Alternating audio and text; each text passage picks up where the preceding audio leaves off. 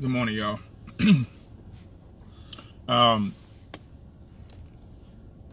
I'm not going to say too much, at least I don't plan to, about Ravi Zacharias than what's already been said, based on the facts and based on the evidence and information that has been received. It's definitely an unfortunate situation. It's definitely an issue that all of us, I believe, all of us must do some serious self-inventory and self-reflection on our own lives. And what do I mean by that? What I mean by that, we need to check our hearts. We need to check our hearts on things and regarding people. First with ourselves, and then with those that we may admire. And some of you, even those that you adulate and that you idolize. And that's the sad reality. The reality regarding Ravi Zacharias, just based on the evidence, not speculation, not rumor, none of that. Based on the evidence, was that this man lived a life of hypocrisy. Those are the facts. There's a 12-page report from RZIM, Ravi Zacharias International Ministries, detailing based on what their accounts were regarding the scandals, regarding the sins, the sexual abuse, and things of that nature regarding this man. I'm going to say this because I've read the comments from some of you already. Why are we talking about a man he's already dead? Let the man rest. Well, that's if he's resting. Can we just deal with that? That's if he's resting. That's if he's truly repented and he's now resting in Jesus.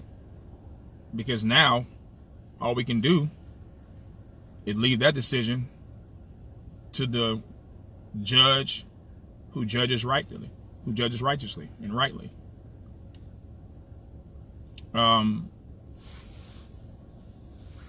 But we cannot deny the facts. We cannot deny that people who tried to come forward were shunned and were fear-mongered, were intimidated, were discredited. Can't deny that because of those are the facts. I think Julianne Thompson is the name. She came forward, and what happened? She was discredited. She was disbelieved. She was, seen as someone just trying to tear down a man of God. Only to come out to find out that what she said was true. So, what does that mean for us, for those of us as Christians? When we die, we're going to leave a legacy. We're going to have people say things about us, whether right or wrong, whether true or false. I pray that what we do as Christians, we give the enemies of God no reason to blaspheme. If there's sin in our lives, if there's hypocrisy in our lives, I pray that we confess and repent of it.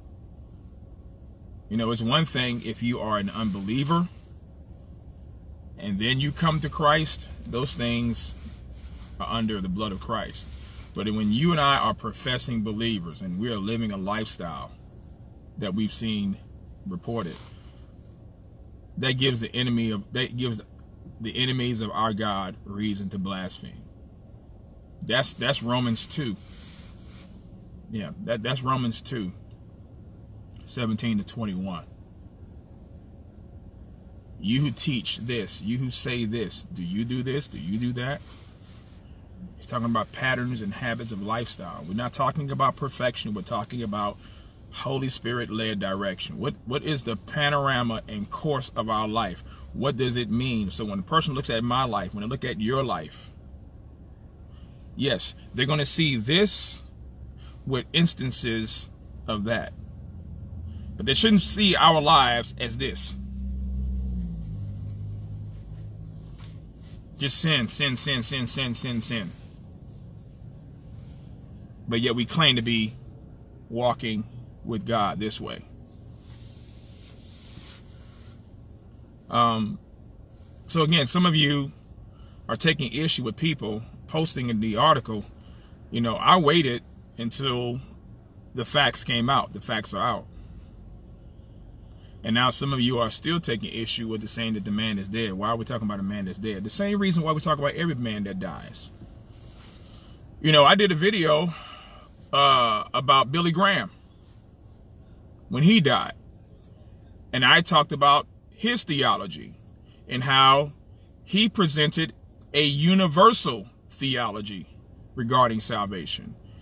He embraced Catholics as brothers and embraced all forms of anti-biblical ideologies and beliefs regarding salvation. Remember his conversation in his interview that he had with the gentleman from California. What is his name? Y'all know what I'm talking about. The name escapes me right now. He's dead now, at the Crystal Cathedral in California. You know, the positivity preacher. I forgot that man's name, but he was on the interview. Billy Graham was talking about the wider mercy and saying that, you know, people who are from different religions and different worldviews that are antithetical to Scripture, antithetical to the Word of God, they're going to be in heaven. Yeah, I'm talking about Ravi right now, Johnny. But I'm trying to figure out the name, the guy from the Crystal Cathedral. Thank you, Gary. Robert Schuller. Thank you, Tony. Robert Schuller. Look up the interview with Billy Graham and Robert Schuller. He preached universalism. And what did Billy Graham do? Billy Graham affirmed it. Yeah, it was Robert Schuller. Yep, it was Schuller there. And so, yeah, exactly, Johnny. He embraced the Pope too. That's my point. That's my whole point. So when this man died, I responded and I gave my statement regarding this man's views, his ecumenical views. It was totally unbiblical, totally ungodly. Yeah, he preached some truth in his crusades and all that kind of stuff. But what does that mean? What does that matter if you're leading people astray and sending them to hell with false doctrine? What does it matter? And let me tell you something. Jesus said it, not me. Not everyone who says to me, Lord, Lord, will enter the kingdom of heaven, but he who does the will of my Father shall enter. Many will say to me on that day, Lord, Lord, did we not prophesy in your name? Did we not prophesy? Did we not teach in your name? And in your name cast out devils, and in your name perform many miracles. In other words, by the authority that you have given, we did this. By the power that you have, we did this. We performed these things. And what did Jesus do? He didn't discount the teaching if it was true. He didn't discount the miracles if they were authentic. He didn't discount the many good deeds that they did if it benefited others. He said, I will tell them plainly in Matthew 7:21-23, depart from me. I never knew you. You, not who sinned one time, not who struggles and has fought and is fighting sin as Paul did in Romans 7? No, you who practice lawlessness. That's what sends you and I to hell. A pattern and lifestyle of sin. A pattern and lifestyle of hypocrisy. A pattern and lifestyle of offenses that fly in the face of a thrice holy God. That's what does that. So, please do not tell me it's wrong for me to talk about Ravi when some of you same people had no problem when I talked about Miles Monroe. No problem. Had no problem when I talked about Miles Monroe. Oh, because Miles Monroe is a false teacher. So what? Miles Monroe is still an image bearer. He's still made in the Imago Dei. And I talked about him. I talked about other people that were considered to be false teachers. Paul Crouch, when he died, talked about him. Kenneth Hagin, when he died, talked about him. Why is it that when it comes to some of your favorite idols, they're untouchable? Show me book, chapter, and verse where that is promoted. That we can't talk about your idol because it's your idol. But we can talk about false teachers when they die. Oh, yeah, they're going to hell. They're busting hell wide open. Yeah. But no. Not Ravi. No. No, not this person. No. Not that person. Don't you put your mouth on Ravi. Don't you put your mouth on my favorite preacher when they've died. But I don't see that in Scripture. We're to learn. We're to grow. We're to look at people's examples. Matter of fact, when you read 1 Corinthians 10, exactly, Talia, when we talk, come on now, Eddie Long, I talked about him. See, some of y'all's idolatry, I know it's selective. I know. But those of us who strive to be consistent, we see your consistent inconsistencies. And we're just calling them out. Because your consistent inconsistencies causes other people to be just like you. Why? Because no student is above his teacher. But when fully trained will be like them. So when you tell people, oh, we can't talk about this person, we can't talk about that person, we can't talk about that person, but whoa, we can talk about these people, because these people are not saved. I'm just asking, where do we find that? That is so anti-James 2:1.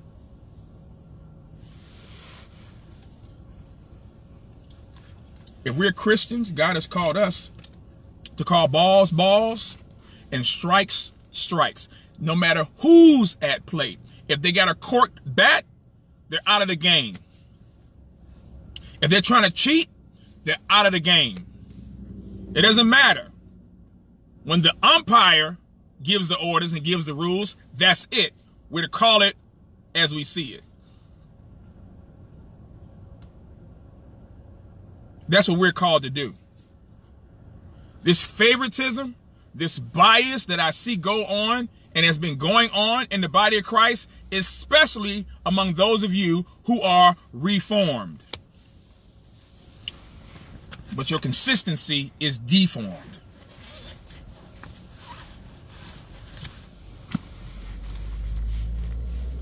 Can we please stop with the bias? And I know I'm making a plea.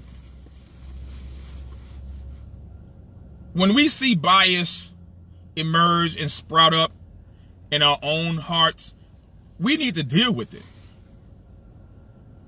We need to deal with it, especially when we're going public with it. Because people are looking at you and I, especially those of us who have a little smidgen of influence.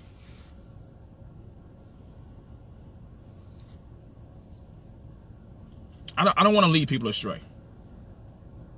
God knows I don't. I don't want to lead my family astray. I don't want to lead my friends astray. I don't want to lead anybody who watches my videos and lives astray. Why? Because I'm going to be held accountable for that. That's why. I don't know, Adrian. I don't know. I mean, there was a similar situation that happened that I was aware of years ago when I was in Bible college. One of my theology professors was exposed and had a 10-year affair. And once the institution found out about it and realized that he had been doing this for 10 years, 10 years. I mean, now he's gone. And what I'm saying is, hypocrisy, that's a dangerous thing, y'all. Listen. All of us have sin issues that we struggle with, right? None of us here on this terra firma are perfect. I got that. We got the memo on that. We got that. But we're not to justify sin and let alone live in habitual practice and habit of sin. We can't do that and profess to be Christians. It's a difference between struggling and fighting and warring against sin, as Paul talked about in Romans 7. The good that I want to do, I desire to do it, Lord. I want to live right. But I see this principle of this sin that's in me that's causing me to do the very thing that I hate to do. We struggle in sin. We don't sit in sin. We struggle with sin. We don't celebrate sin.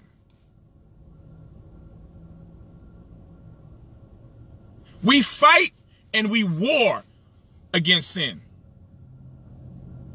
We don't play footsies with it.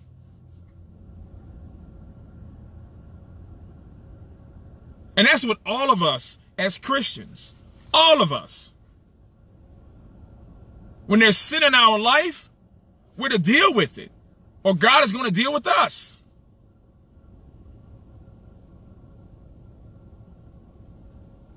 So, where's Ravi right now? I'm not the fourth member of the Trinity. So I can't give that answer. But I can give you this. I can give you this. We better be very, very mindful and take this walk that we're living called Christianity seriously. Because God says in his word, he will not be mocked. You don't play with God. And one day, we're going to all give an account for what we do. The Bible says, make sure your sin will find you out. If we're living in sin, it's just a matter of time before that thing pop up. Thank you, Will. It's a matter of time. Your sin will find you out. Your sin, my sin, all of our sin. If we're practicing sin, we're living hypocritical lives, it's going to come out.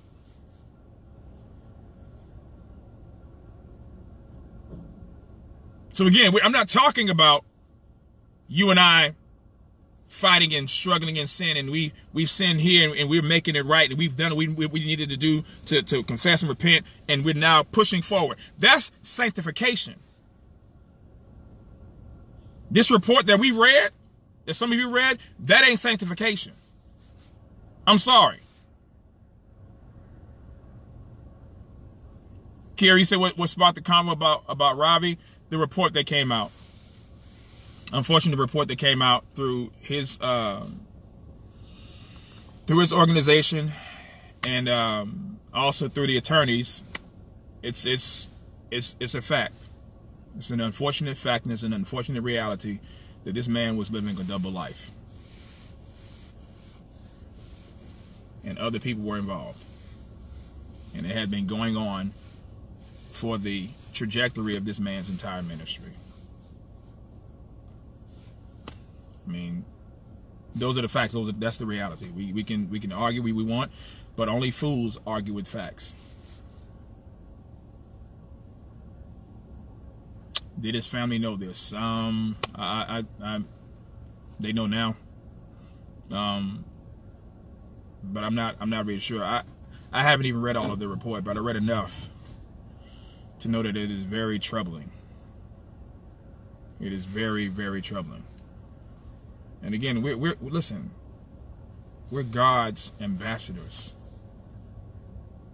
Imperfect as we are, flawed as we are, sometimes marred with sin as we are, but you know what?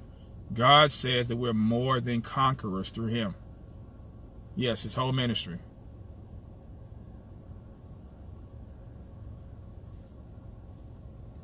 But yeah, some of you, are tripping about me discussing it, and I just strive to be consistent. I discussed other people who died and their life, false teacher and faithful teachers, so we can learn and grow from it.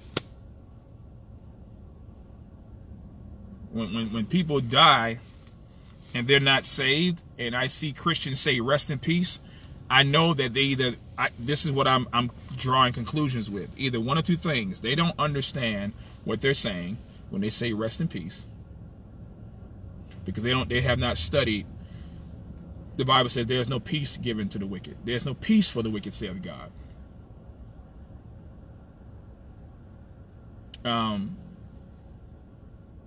But either they don't know the scriptures that speak about that God only gives rest to those that belong to him, or they don't care what the Bible says and they just present false hope. Everybody that dies is not resting in Jesus. Okay? That's a fact. Because everybody ain't going to heaven when they die. But you know what? You better make sure you're going. I better make sure I'm going. I used to, when I was a kid, my dad used to say, Lord, if I'm not saved, Lord, save me. I want to be sure I'm saved. Lord, save me. I don't want to stand before you and you tell me, depart from me, I never knew you. Because you said this, but you lived this way. What came out of your lips wasn't seen in your life. I don't want that. Eternity is a long time not to be able to make up. There ain't no makeup classes. There ain't no makeup courses in eternity. Once we're gone, that's it. We're going to be either with him or apart from him. What would I say is the message to the church concerning Ravi? Accountability. Number one, accountability. Number two, examination. First with ourselves. Paul told the Corinthians, 2 Corinthians 13:5, examine yourself to see whether you are in the faith. Test yourselves. Accountability, self-examination. Also, the church's responsibility is to disciple the saved and evangelize the unsaved. These parachurch ministries, they are supposed to be para, meaning they come alongside churches. And so if I'm coming alongside a church, there should be some sense of mutual accountability. So we need accountability. We need self-examination. We need a sense of understanding the church's role is to evangelize and to disciple. It is not RZIM. It is not Grace to You. It is not Ligonier or any other parachurch ministry's responsibility to do the church's job, but the church. Jesus said in Matthew 16, upon this rock I will build my church. He didn't say upon this rock I will build my parachurch ministry. He said, no, I will build my church, the ecclesia, the called out ones. And so if he's building his church, then he's going to build it to his specifications. And every living stone he's going to place and put in as he sees fit. Another thing I see, Brother Keelan, is God is cleaning house. You know, we talk about spring cleaning, but you know, ain't no spring cleaning with God. He has second cleaning. And I'll say nanosecond cleaning. He's constantly cleaning and purifying his church. He's constantly plucking and pruning and pulling those things that are not like him or belong to him. God is building his church. And if he's building his church, then we need to be a part of that project. Making sure we're doing what God has called us to do. He's cleaning house. And again, if we know the word of God, 1 Peter 4:17 said, for it is now time that judgment begins where? Not it begins in the White House, not it begins in City Hall, not that it begins on the street corner, not that it begins at the local nightclub, not that it begins at Congress. No. Judgment begins in the house of God. God is dealing with his people. God is dealing with his bride. God is dealing with his church. It's beginning with us. God is cleaning his church. God is sanctifying his church. God is pruning his church. God is preparing his people to meet him. And not everybody is clean. No different than when Jesus washed the disciples' feet and he said, you are all clean, but not all of you. And I believe in John 13, the text says that he was referring to Judas. The disciples didn't know that he was referring to Judas, but Judas was right there. And in that symbolism of foot washing, Jesus said, you are all clean, but not all of y'all. Not all of you. Not all of you.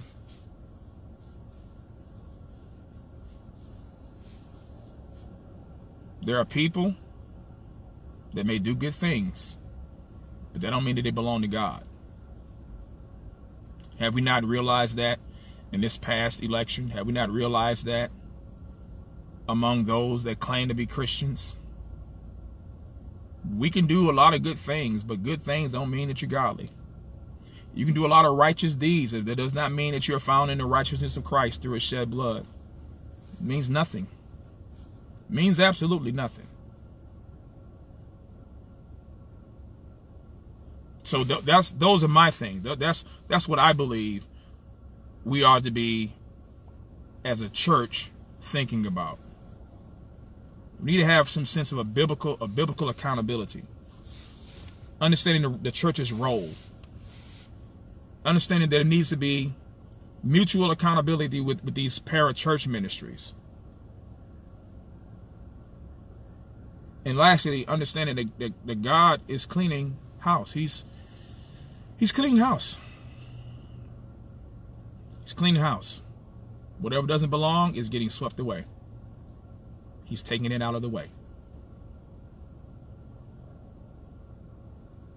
So that's all I wanted to say, y'all. Again, it's an unfortunate situation. But you know what? If you have a problem with me commenting about something that is made public, the problem is not with me, the problem is with yourself. Because I've been by God's holy and majestic grace consistent when situations like this emerge.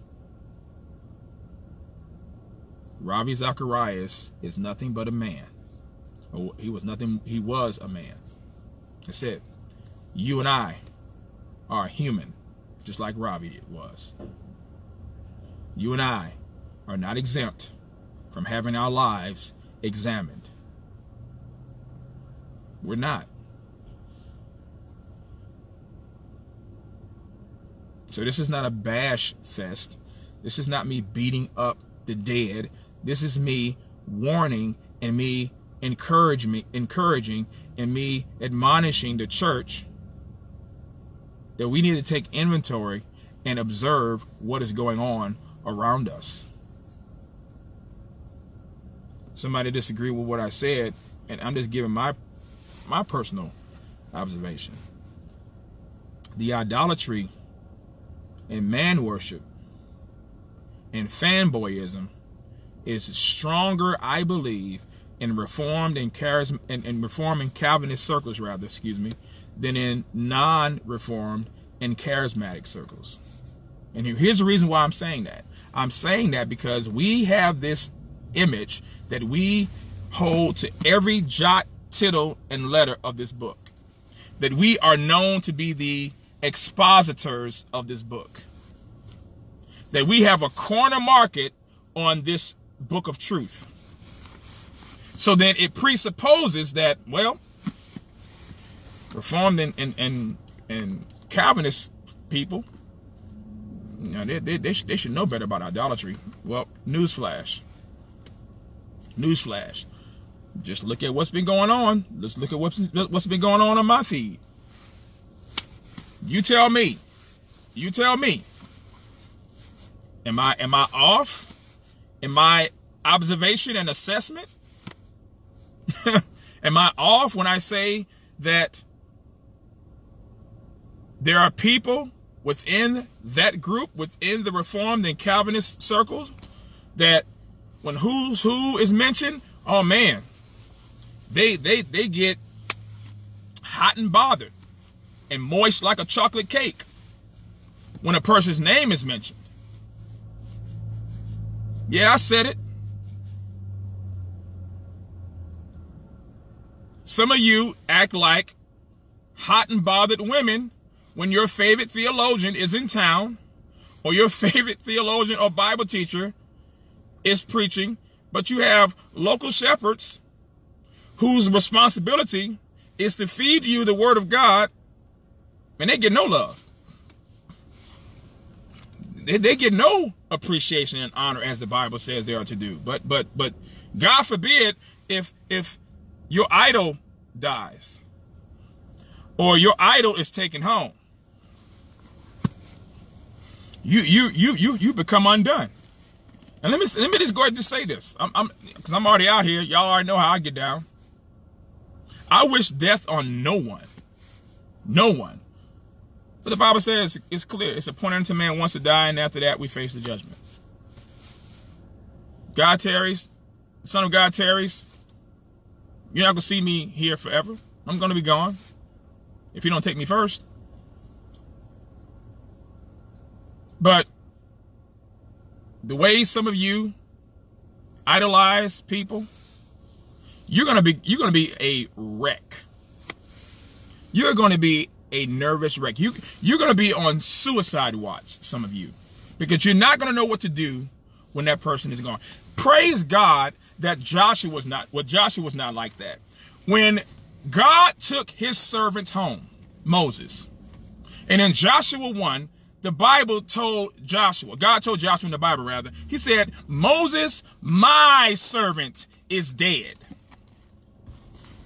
Yeah, they mourned for him for 40 days and whatever. They cried, they weep, they reminisced on the love they had and all that, what Moses did for 2 million plus people. They reflected, they honored him, they memorialized him, they did all of that. And after all that was done, God told Joshua, boy, that's my servant. Moses, my servant, is dead. Now go. Now go. God didn't sit up there and cry alongside Joshua. And no, you got a job to do.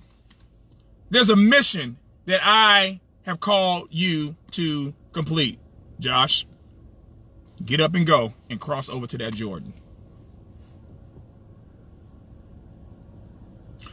Who's your Moses? When your Moses is gone, what are you going to do? You're going to sit there and ponder? You're going to sit there and cry and weep for days and days and days and days on end to where life doesn't go on? The Bible says in Ecclesiastes 3, there's a time and place for everything under the sun. Yeah, there's a time to cry, and then there's a time to stop crying and get up and do what God has called you and I to do. God told Joshua, Moses, my servant, is dead. Yeah, he's gone. And I took him. And notice, the Bible said that God buried Moses. God buried him. God put him in the ground. So much so, to where God knew if someone knew where the body of Moses was, they would have made him some type of relic like you see the Roman Catholic Church do with special things. We knew that in the book of Jude, that Michael and the devil was contesting over the body of Moses. He knew where it was, but human beings didn't know where it was. My point, ladies and gentlemen, brothers and sisters, is this. Whatever your idol or idols for some of us are, understand that God doesn't like that. Matter of fact, excuse me, God hates that. God doesn't want anyone else to be compared to. He should be the only number one in our life and in our hearts and on our lips. Period. See, God has a right to be jealous. Because who is like him? I mean, who can you compare Yahweh to? Nobody. Can't compare him to anyone. You cannot put him on par with anything, because anything that you put him on par to is created. So you can't compare God to anything. So any idol or idols that we have, we better do away with them before God does away with us. And again, you don't have to like what I've said. Pray that the Holy Spirit of God make it real to you and make it plain to you. Bring the cookies down from the top shelf and let you take a bite. But this appeal is to all of us, to each and every one of us. The Apostle John says, little children, guard yourselves from idols. Guard yourselves. Put a garrison over your heart. Protect yourself from anything that would draw you and I away from our love for God and our devotion for God.